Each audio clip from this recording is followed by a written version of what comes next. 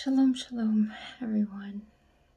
Sunday Walker coming back on. It's been a while. It's been a few weeks, and I wasn't prepared to do this. I never am. And but guys, listen. I've spent the last month and a half in very, very fervent prayer over some deep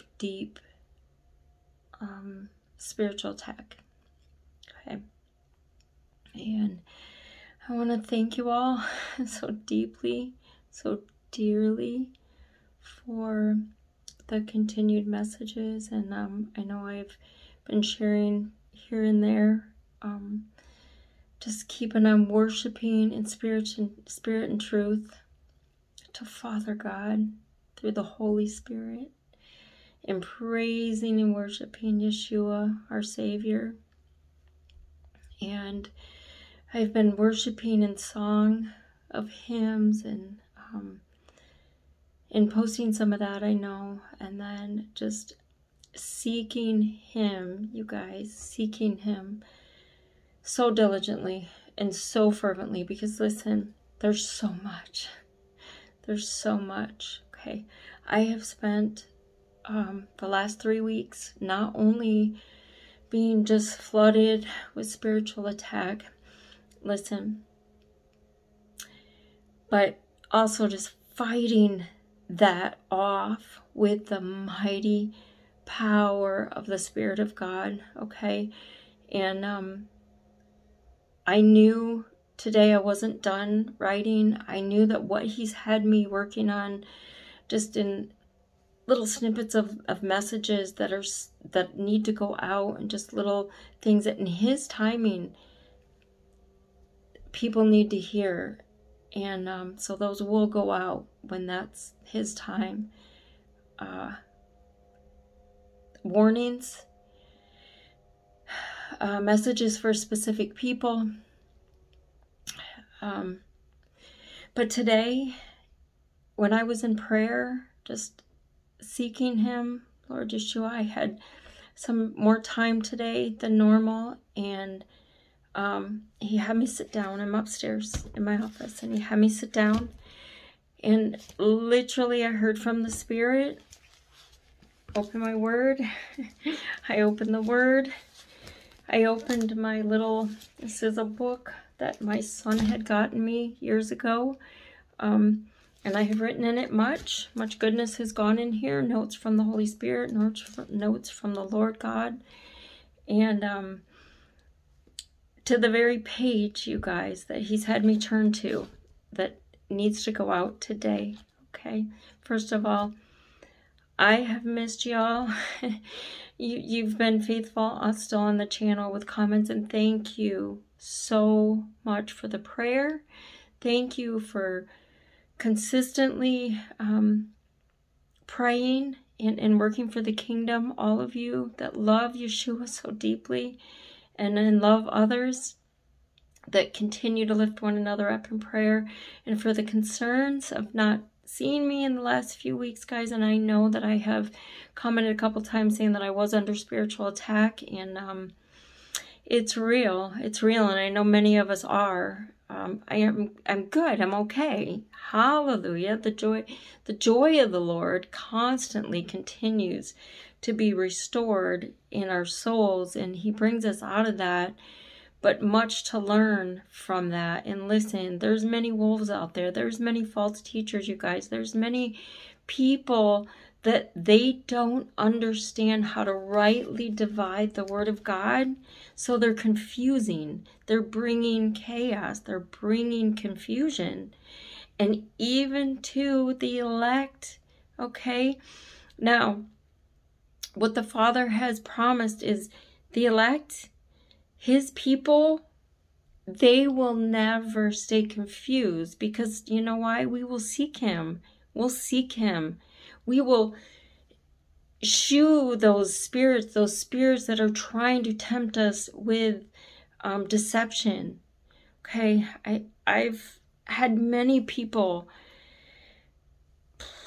recently, in the last 3 weeks, as to why I have not been on here, you guys. I've done my studying. I've done my praying. I have rebuked Satan, rebuked spirits out of my thoughts, out of my heart, out of these people, bringing chaos. Okay, and some more of that'll be in when the Lord wants me to deliver, when He does.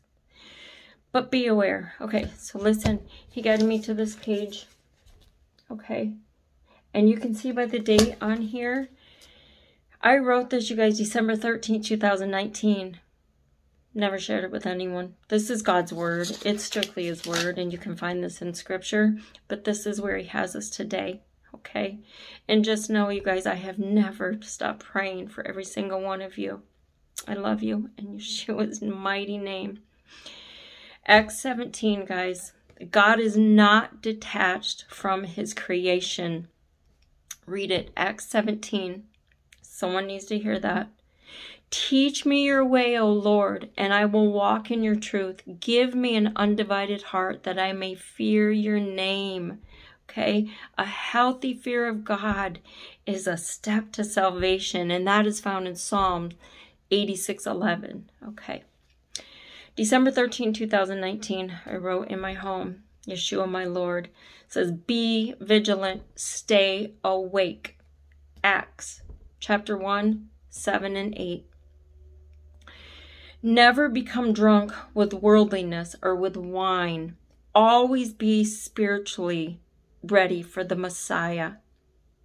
This is what He has had me write down.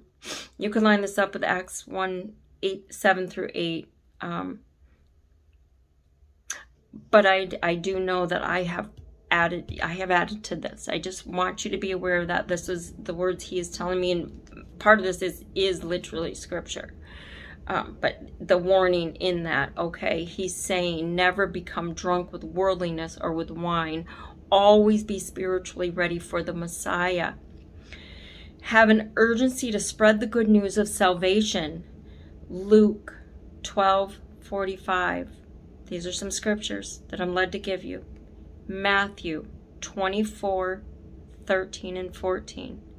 Revelation 3. 1 King 18, verse 21. Follow the true God or follow Baal. Stop wavering between two opinions. Amen.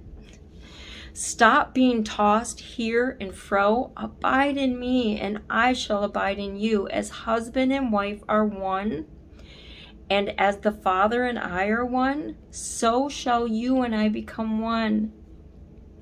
And as I was rereading this, that He had me speak this today, you guys, that just hit my heart. We are one with Yeshua, with our Messiah, you guys. For as all of these are joined together, how then, if in all one accordance with each other, can only one separate? They cannot.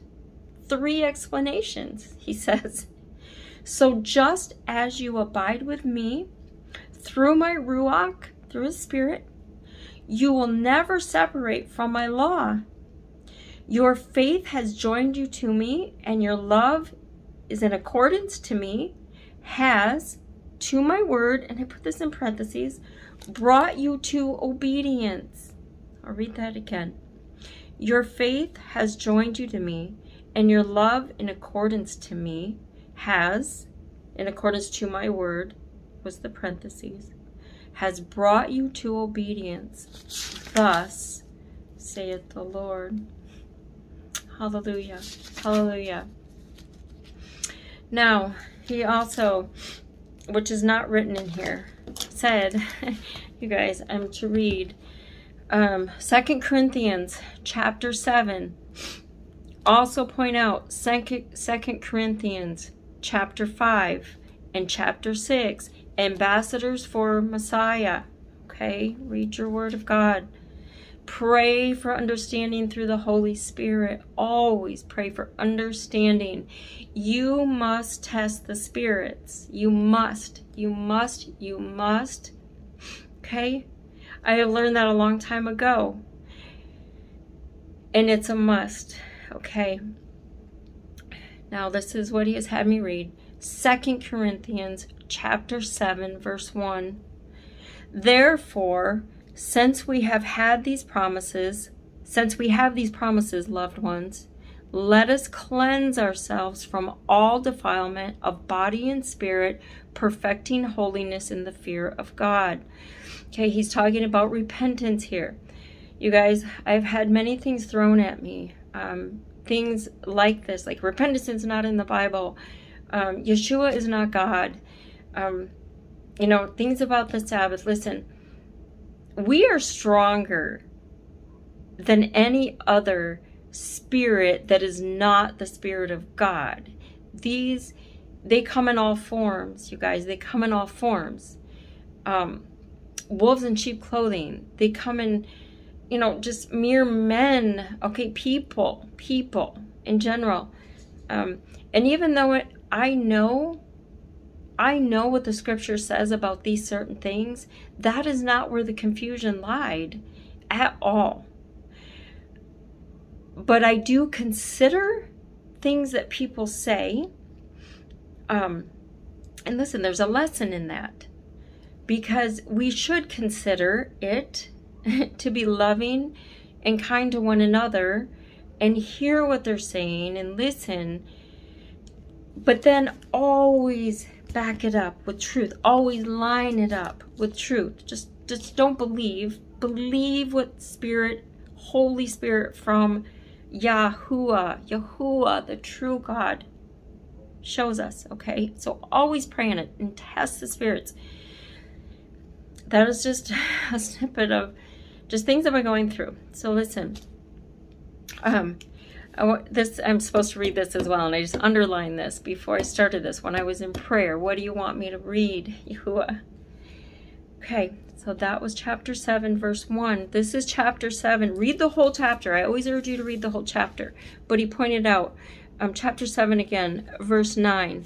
And of course, this is speaking on repentance. And he's speaking to the church of Corinthians. And he's rejoicing with them when they surrender their soul, when they repent, so that they may too be saved out of this world and into eternal life one day.